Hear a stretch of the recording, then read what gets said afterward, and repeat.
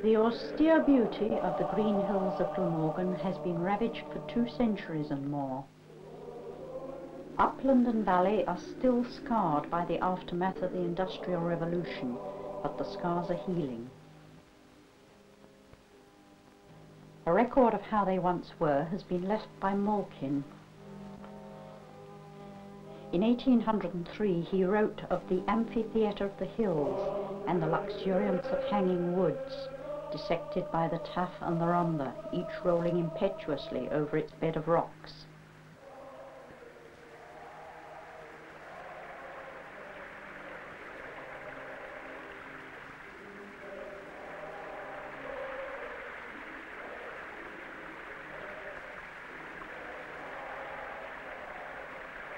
George Wood eulogized on salmon leaps and waterfalls.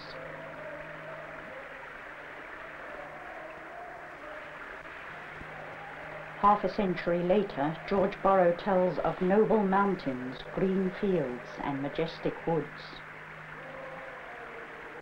All is still there, except the salmon, but the unsullied parts are fewer, and so more precious.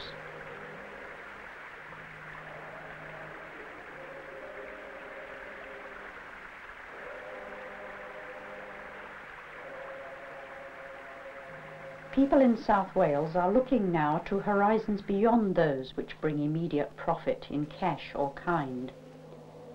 Operation Eyesore has repaired some of the damage. Nature reserves are being set aside before all our wildlife habitats are irretrievably lost. The Glamorgan Naturalists Trust and local authorities are safeguarding more and more of the quiet and lovely corners, holding them in trust for the people of tomorrow, so that all shall know how it once was.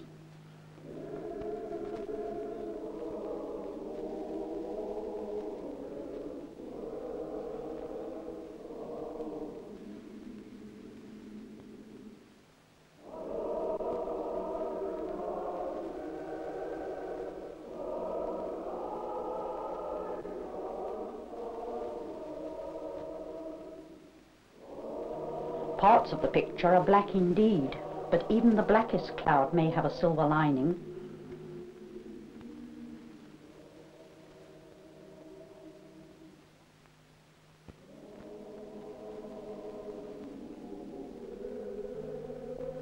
Over the past few decades, the starkness of the slag heaps has been relieved by a green and yellow mantle, with pale flecks of pearly everlasting. Underground shoots of this attractive North American invader penetrate the unpromising black masses, stabilizing them against gully erosion.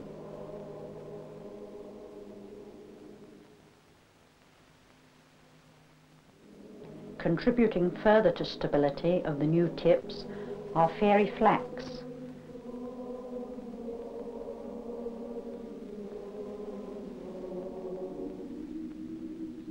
Ploughman's spikenard,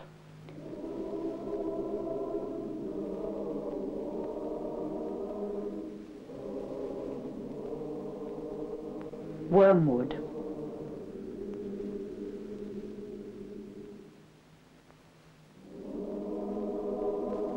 and silverweed.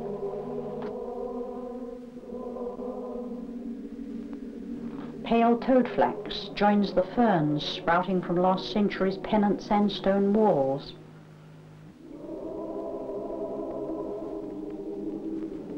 Tufted vetch produces the ginger seed pods on which the next generation depends.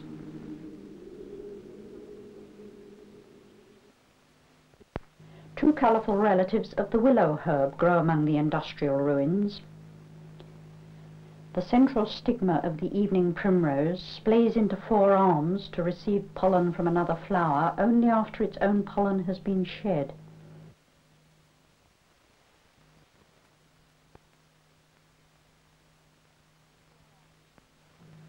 Rosebay follows the same pattern.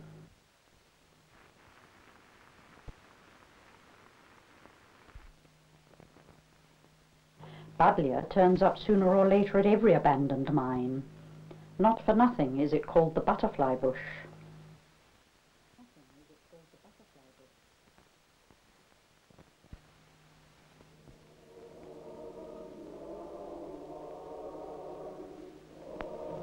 Given sufficient time, nature will hide the tips completely, even to the extent of producing a new woodland.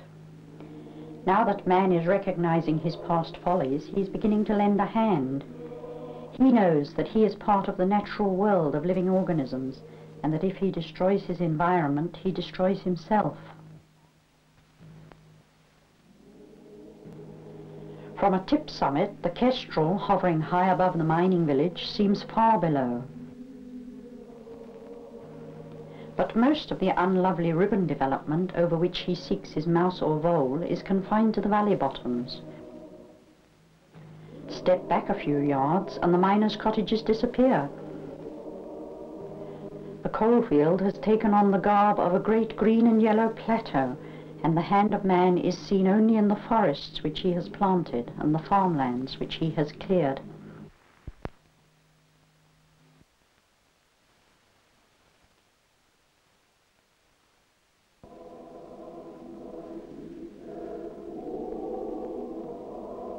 Five of the areas selected as nature reserves lie in the mid-Glamorgan coalfield, where the two branches of the Rhondda River flow down to the Taff, and so to Cardiff and the sea.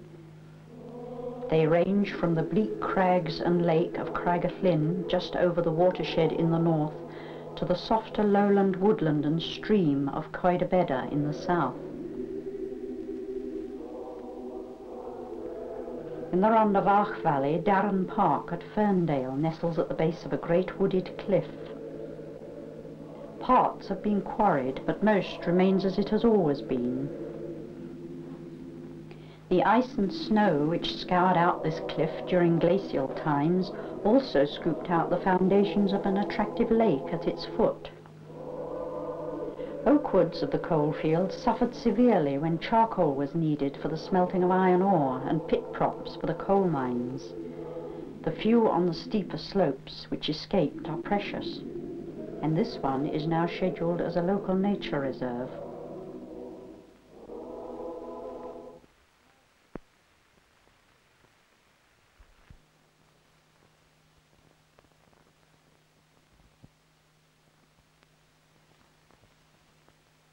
Small tortoiseshell and peacock butterflies visit the fleabane flowers.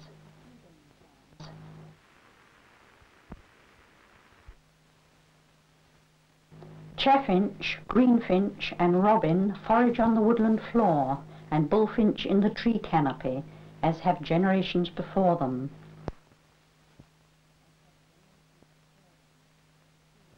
Ancient trees house families of greater spotted woodpeckers.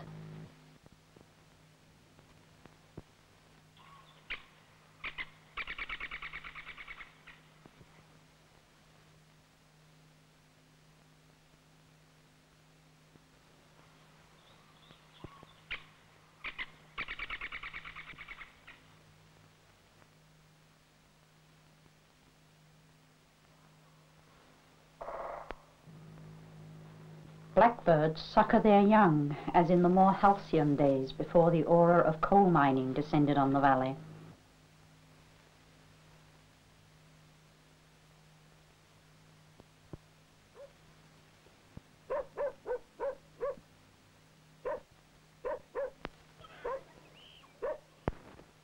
Stretching away in all directions are the peaty soils of the Pennant Sandstone Plateau.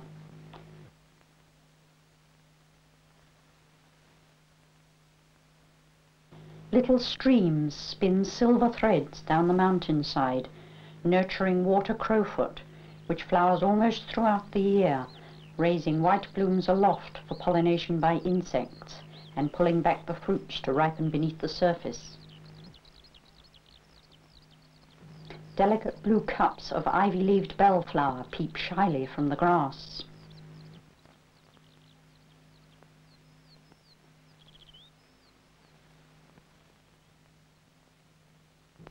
Pink trumpets of lesser skullcap grace the stream sides.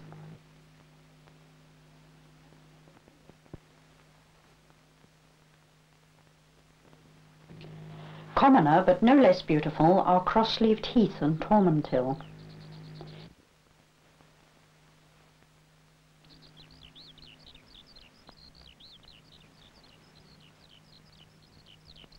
Sheep sorrel manages to eke out a living in the poorest sites.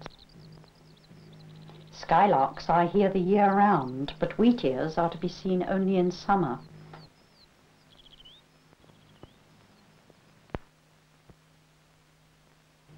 Where the water gathered together below the lake was a fine patch of bogland. This was brightened by the Turkish towering flowers of the bog bean in spring and the mashed yellow of the hairy musk in summer.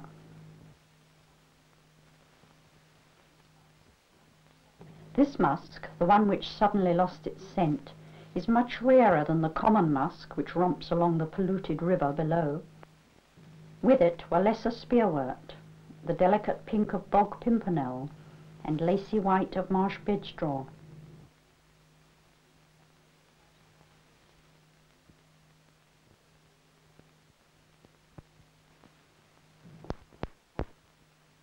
Unfortunately, the value of this unique little area was not appreciated. By the time the Rhondda members of the Glamorgan Naturalists Trust realized what was happening, it was well on its way to becoming a kickabout area for children who already had thousands of acres of open mountain to play on. Those who cared enough about the richness of their heritage rallied round to move some of the rarities to another bog further up the valley.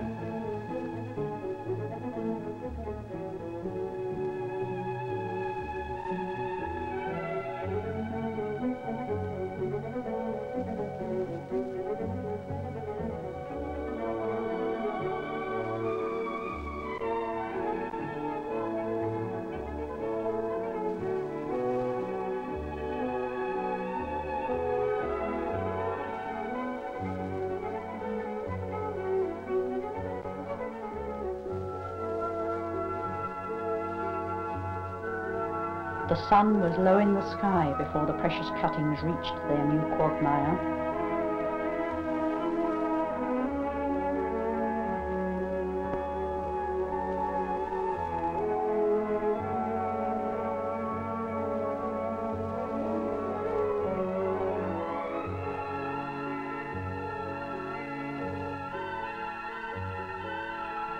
Dusk was well advanced by the time they were installed.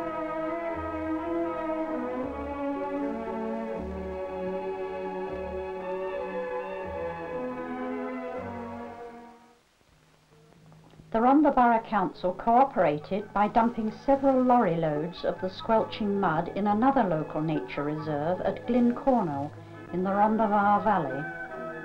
This stretch of steep woodland with fish pond and quarry pools lies below the broadening of the valley at Ystrad. Here, by a tinkling woodland stream, both bogbean and musk put down roots and multiplied.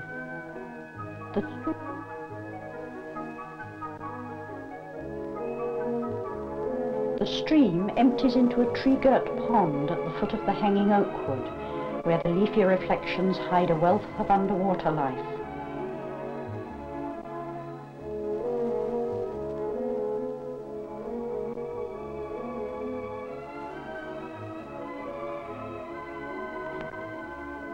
Greater water plantain spears upwards by the angler's little boat.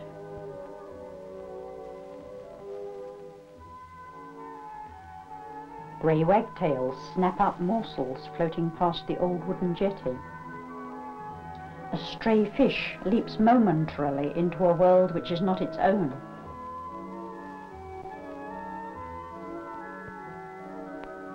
Others ghost through the dappled light and shade among curled and Canadian pondweeds.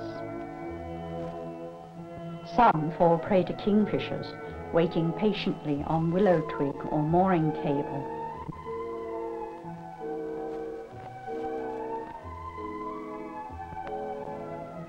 Stonewort grows beneath the water, lesser spearwort at the margins.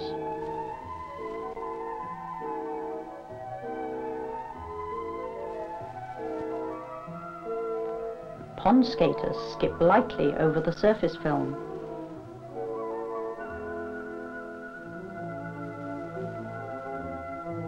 An old quarry, abandoned nearly a century ago, nicks the face of the wooded hill.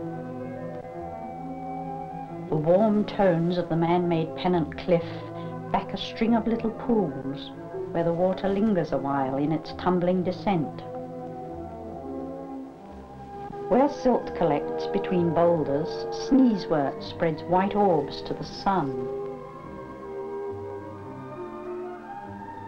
Here too grow the unruly flowers of ragged robin.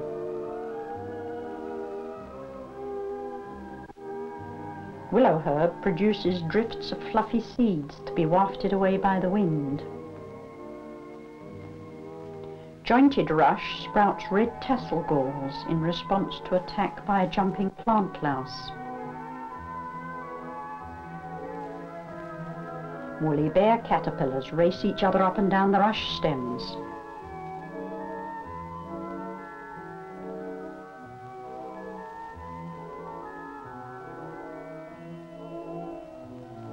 Small tortoiseshell butterflies play in the sunshine. Plans are underway to establish an environmental centre here for countryside studies and outdoor pursuits. The ever-changing succession of plant and animal life is full of surprises and stimulates powers of concentration. White heather is lucky, and spiders not nearly so terrifying as mothers make out.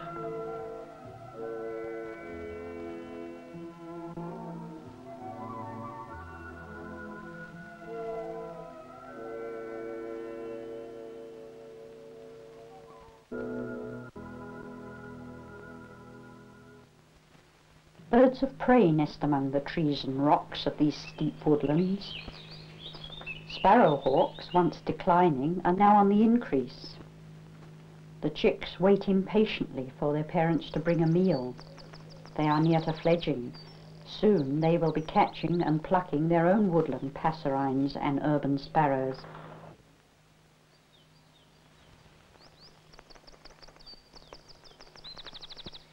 The wealth of nesting holes in birch, rowan and alder is shared by pied flycatchers, redstarts and woodpeckers. It is always handy to have a tradesman's entrance. The hen pied flycatcher is drabber than her mate, but just as busy.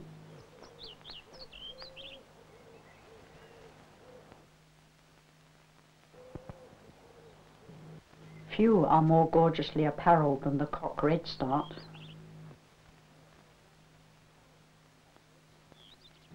Once again, he and his drabber spouse share a hole with two entrances.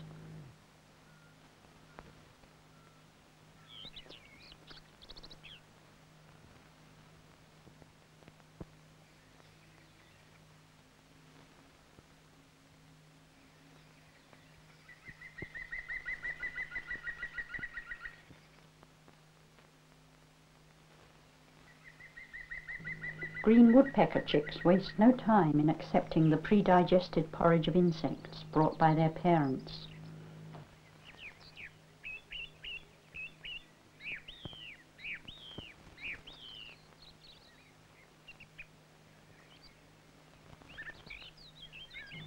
The domestic affairs of all do not go according to plan. A gluttonous young cuckoo has taken over the nest of a pair of meadow pipits, filling it to capacity. It sends out crimson signals to tell its foster parents that it is as hungry as ever it was. The outsize gape proves an outsize incentive, stimulating the unfortunate meadow pipits to bring more and yet more food. There is no let-up for them, even when the insatiable youngster leaves the nest.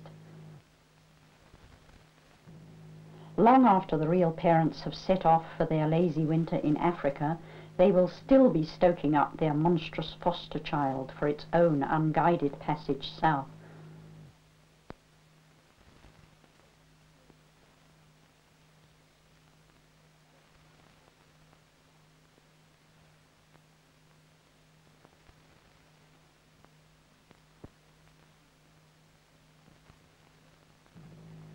The tree pipit is more fortunate. These caterpillars are destined for its legitimate offspring.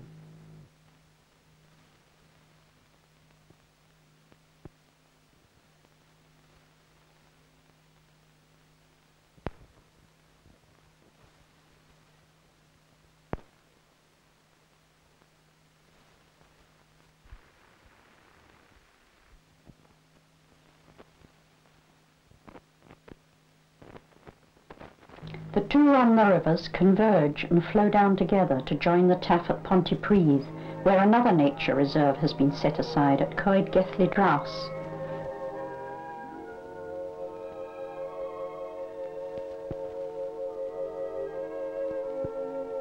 The path winds upwards from the town to skirt a monster coal tip, where time, the great healer, is curing man's neglect.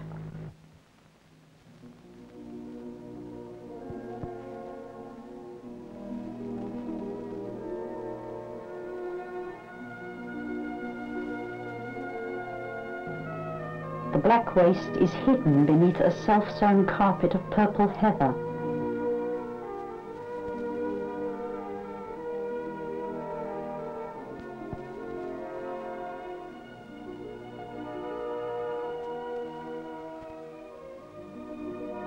Were it not for the marauding sheep, this coal-based heath would have become a woodland by now. There are a few seedling oaks, the acorns very likely brought by jays, but most survive only into their second summer before getting munched back. Eared sallow survives by growing sideways. Even the moisture-loving alder finds water sufficient for its needs in the unfriendly-looking slag. Birch is the tree most likely to get away, though only a fraction of the multitude of airborne seeds makes the grade. The victors rise as from a tilted field of corn. Others which succeed are foxglove with its myriad tiny seeds, and hawkbits with their wind-wafted parachutes.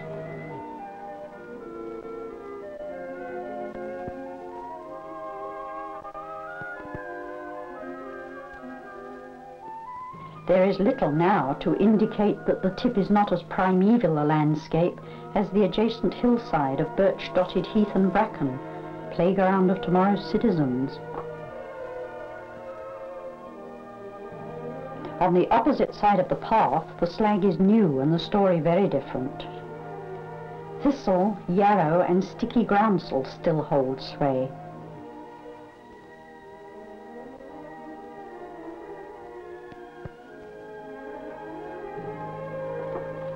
Grayling butterflies are as characteristic of coal tips as of cliffs.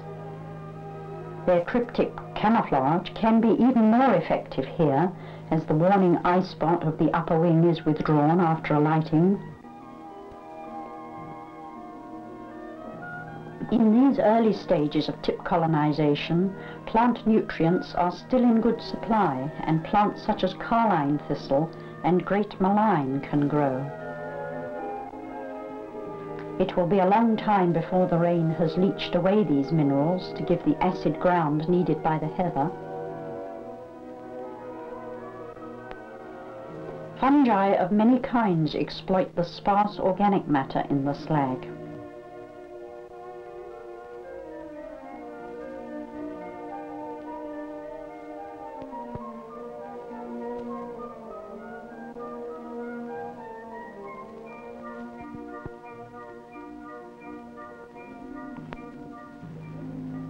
This is the way it was at the approach to Gelli in 1971.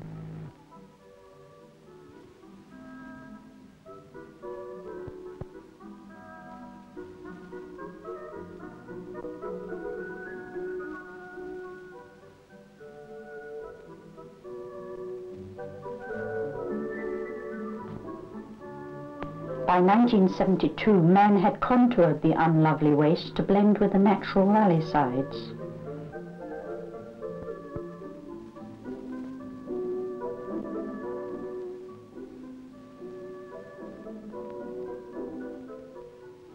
By 1973, the grass was beginning to grow. By 2073, only the experts will recognize this as a man-made landscape.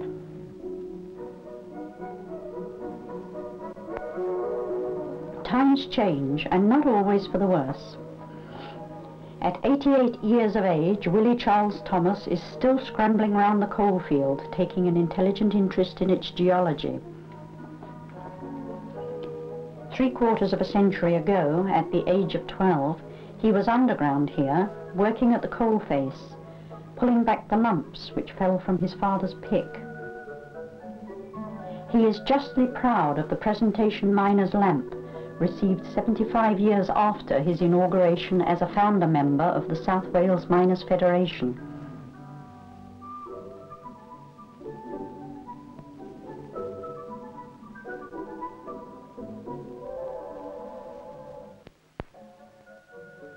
The old colliery reservoir, now that it is no longer needed as a water supply, makes an attractive pool in the wooded valley.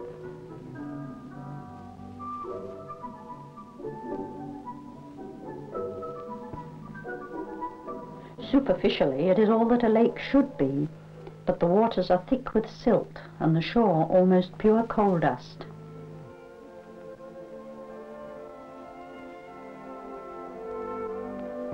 Tiny spire-shelled water snails weave silky trails through the black sludge.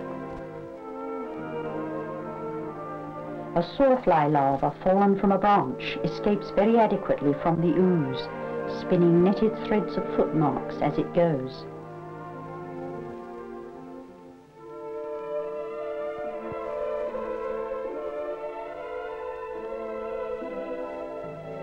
The fringe of float grass arching out over the silt-charged waters grows as well in coal dust as in soil. In the cathedral stillness of the wood, the coal dust is forgotten. Foster and Cliff wrote in the 1840s of cliffs of singular beauty, feathered by trees and copsewood, of air full of the scent of wildflowers, where a Sabbath stillness reigns. It is the gem of Glamorganshire.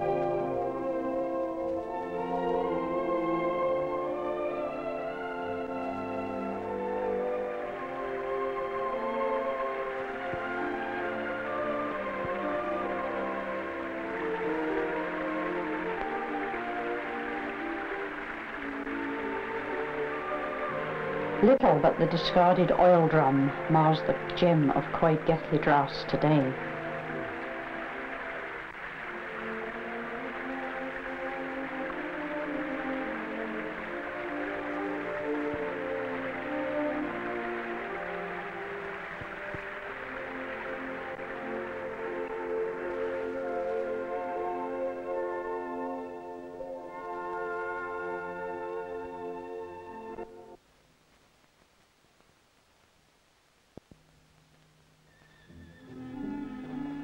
The Bedw Nature Reserve lies at the very edge of the coalfield, where the river escapes to the coastal plain through the Taff Gorge. To the south is the beechwood of the Little Garth, occupying the border ridge of the Carboniferous limestone. To the north is the moorland scarp of the Great Garth, occupying the south crop of the Pennant Sandstone. The reserve, a complex of wet woodland dissected by streams, is strung out along the valley between.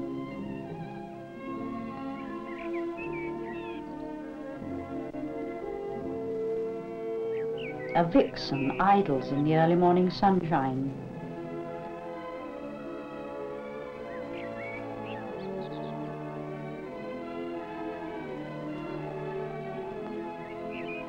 Streams draining into the valley from the border ridge are alkaline. Some flow out of old hematite mines, from which the iron ore was carried in mule panniers to the Penturk forge below.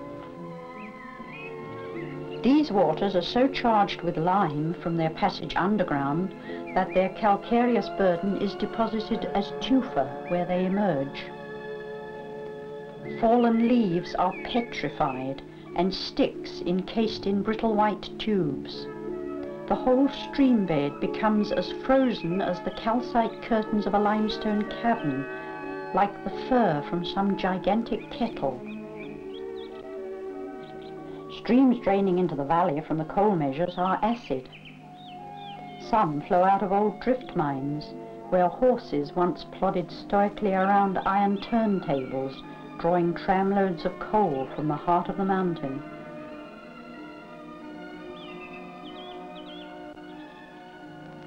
Alkaline and acid waters together nourish a mixed woodland with alders and sallows in the wetter parts.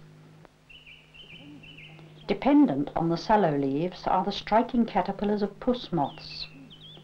These can be seen in July and August, either drawn up into defensive attitudes to scare would-be predators or nibbling away methodically at the leaves.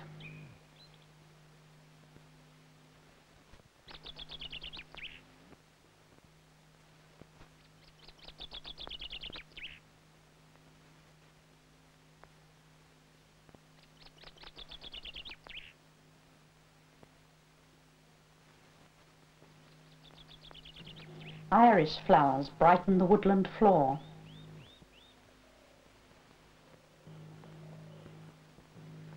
The sweets of the valerian flowers tempt a dronefly.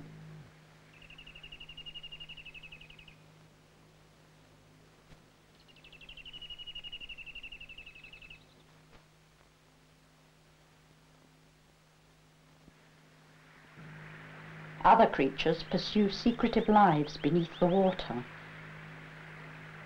Caddis cases of tiny pebbles are cemented to the stream bed.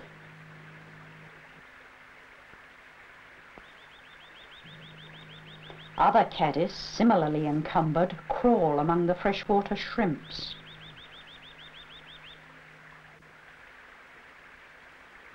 Pond skaters dance their bubble ballet at the surface, their dimpled footprints mirrored on the stones below.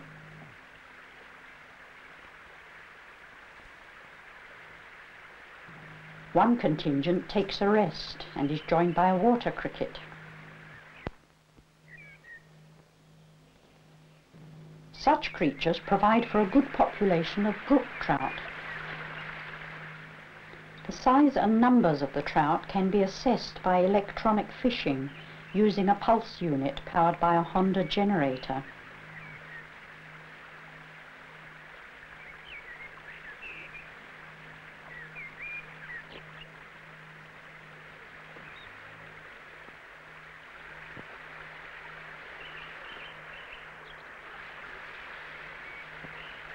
The metal cathode is placed on the stream bed and a container made ready to receive the catch. The operator works in an upstream direction, preceded by his wandering anode and nylon catching net. His gumboots are shockproof as well as waterproof, and he knows better than to guide the fish into the net with his hand.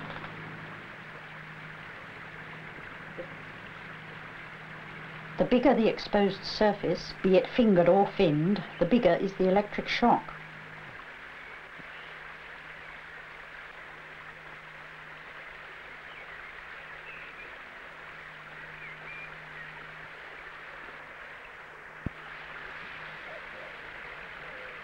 It is quite fascinating to see how a fish can alter its pigmentation to match its background.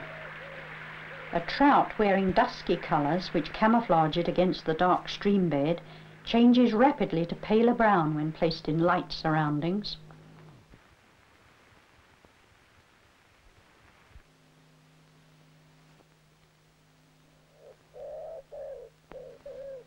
The fish are recorded and measured before being returned to their home territory, none the worse.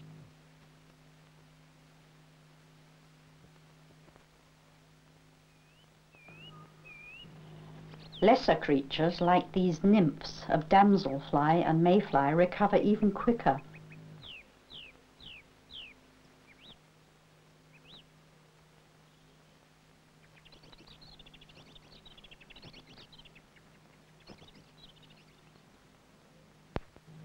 Toads, frogs and newts caught unawares suffer no more harm than the fish, though no doubt a little startled by the new experience.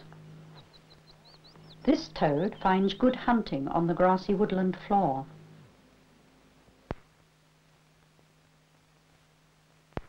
Grass snakes haunt the streams and marshes, where radially symmetrical shoots of giant horsetails splay from the shadows.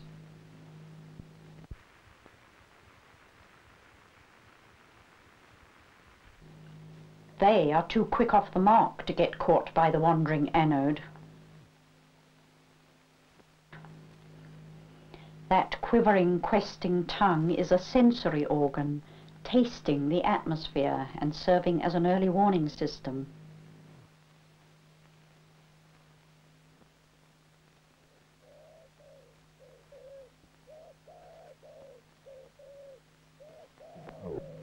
Slowworms have no great liking for the water. Though by no means slow, these legless lizards sometimes need to shed their tails to escape a predator.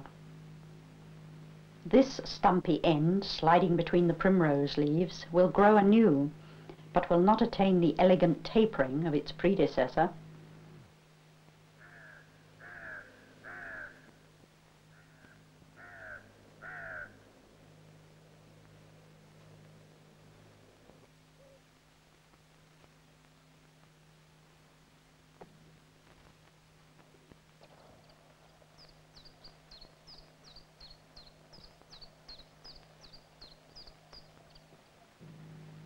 Lizards scuttle among the grass.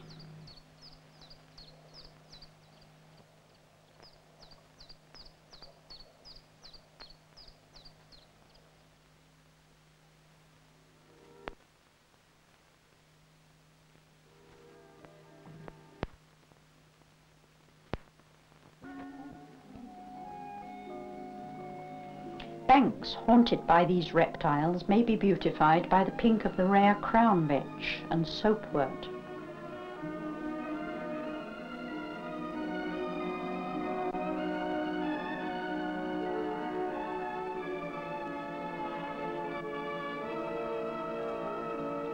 Shrubby Japanese knotweed invades the woodland margin. The tall canes of autumn are the product of a single season. But that is long enough for them to become partially lost under the floriferous coils of greater bindweed, which grows even faster. A hoverfly explores for nectar.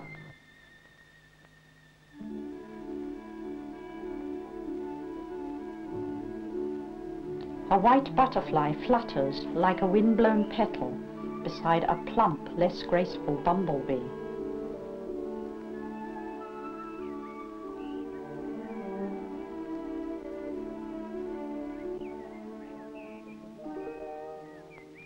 Chiffchaffs are the first of the warblers to arrive in spring.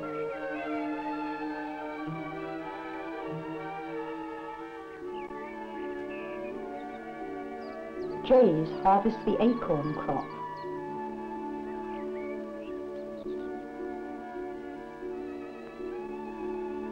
Greenfinches take lesser seeds.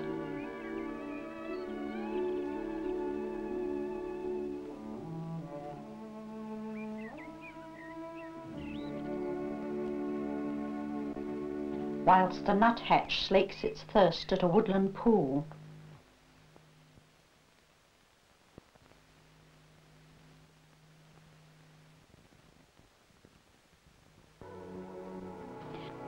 Llyn Fach, the little lake, lies in the high rainfall area of the north, beyond the precipitous source of the Rhondda rivers.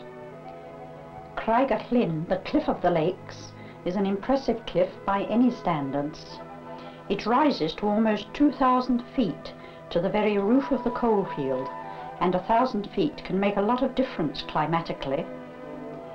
Bare windswept crags rear out of rain-sodden moorland and spruce plantations, leaving no place for the oak woods of the kindlier south. The corrie cliffs were scoured in the pennant crags by ice and snow in far-off glacial times. The frozen mass failed to break through the formidable barrier into the headwaters of the Rhondda, sliding instead eastwards into the Taff and westwards into the Neath. Llyn Fach, the smaller of the two corrie lakes, is one of the county's finest nature reserves. From the crags above, the foraging heron appears as a mere speck.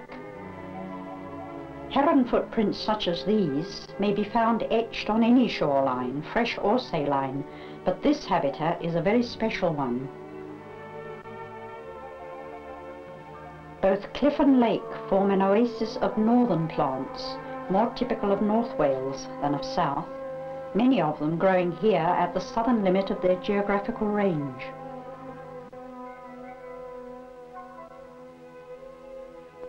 The county plaque was erected in 1972 by the chairman, Michael Rush, and a band of merry men from the Rhondda. Parties of trust members visit the reserve from time to time to learn more of its unusual wildlife.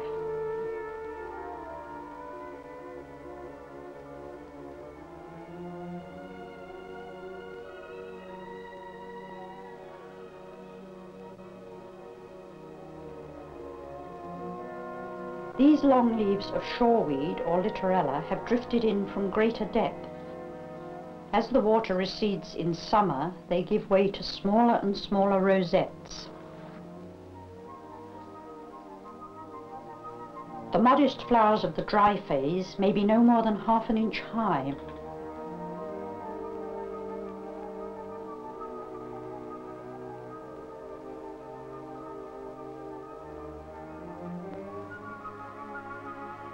Quillwort looks rather like shoreweed, but the splaying leaves are stiffer and sharper. The genus is a lone survivor from a distant past, fashioned before plants started to produce flowers. Spores are borne among the leaf bases.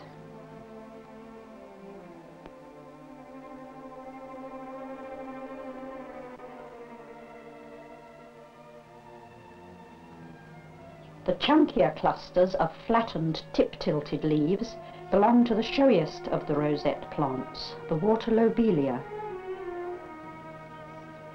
This is Britain's most southerly stand, rearing pale blue flowers on reddish stems. During droughts, this behaves like a land plant, producing flowers close above the sun-warmed shingle instead of over several feet of chilly water. Narrow-leaved burreed pushes up balls of flowers from among floating rafts of leaves.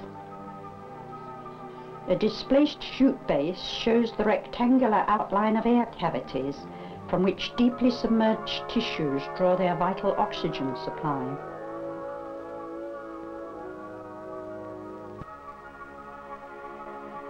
Ribbed stems of water horsetail catch the last of the sun's rays like ripening corn. These are puny relatives of the great calamites of the coal measures, ribbed fragments of which are scattered round the shore among fossilized debris from the coal forests.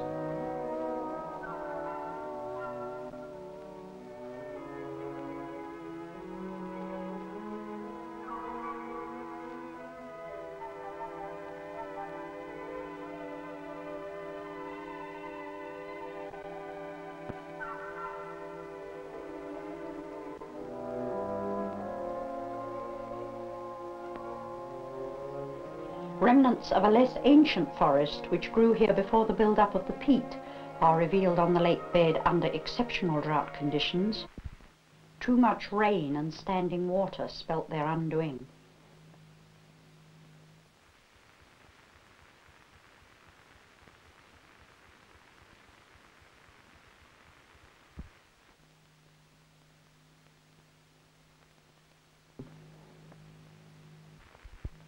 At such times, the base of an old stone hut emerges from long years beneath the waters.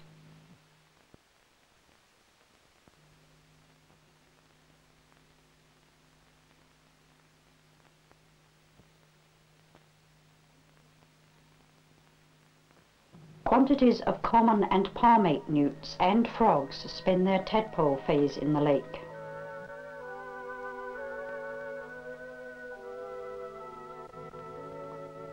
Newt tadpoles skulk among the Fontinalis water moss, their feathery gills distinguishing them from the adults.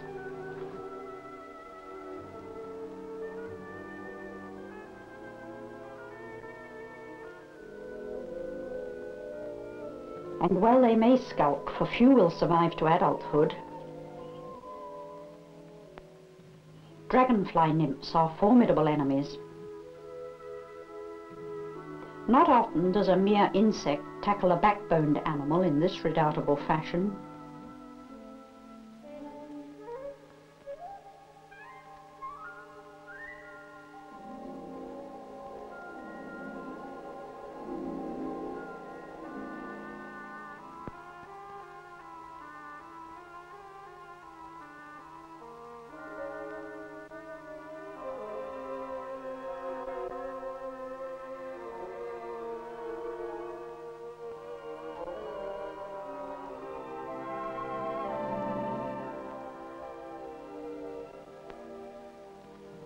Another mini-monster of the depths is the larva of the great diving beetle, which will feed on animals larger than itself.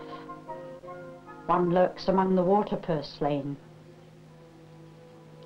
It is unmistakable with its tip-tilted tail and powerful horizontal jaws, but the smaller water beetle is unworried as yet.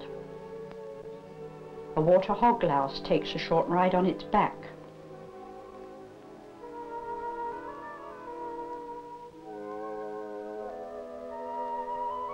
The water boatman or back swimmer scuds to safety. Any of these little creatures might be found in tamer ponds of the lowlands, but there can be few wilder places in the whole of Britain than Llyn.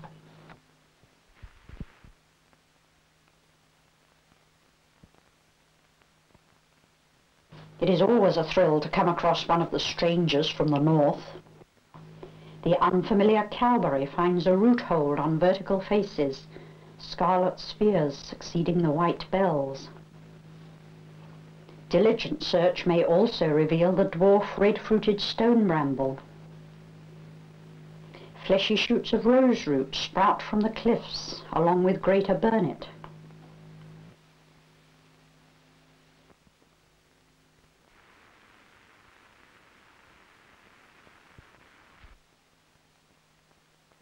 Crisp fronds of parsley fern cluster in crevices high above the more ordinary-looking ones of lemon-scented mountain fern, with their marginal spore packets.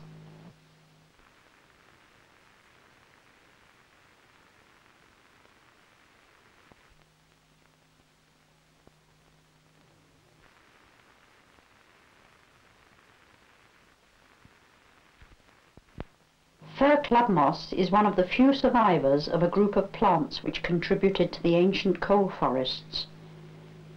Fragments of long-extinct relatives can sometimes be found among the coal measure boulders below. It is here that bog asphodel rears golden spires from patches of quagmire. Caterpillars of the beautiful yellow underwing moth merge invisibly into the heather on which they feed.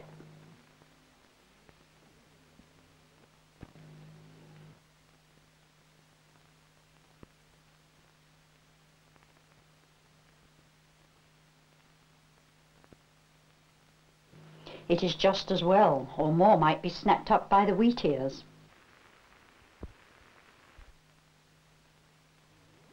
In the absence of reed buntings build their nests among bracken and tussocky bog plants.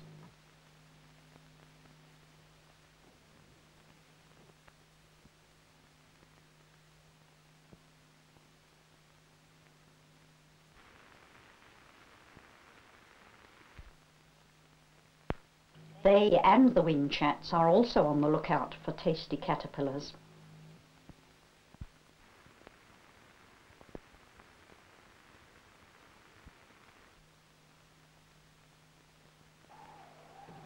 The musical song of ring-ouzels emanates from among bilberry and rowan. Their neat nests are tucked away in dark north-facing crevices or among tufty grasses, always on cliffs or steep screes. The cronking of ravens and the mewing of buzzards mingle with the soughing of the wind in the crags.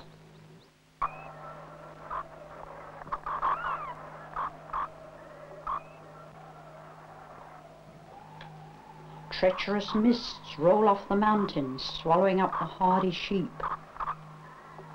The wanderer on the moors becomes a vagrant shadow, magnified on distant banks of vapour.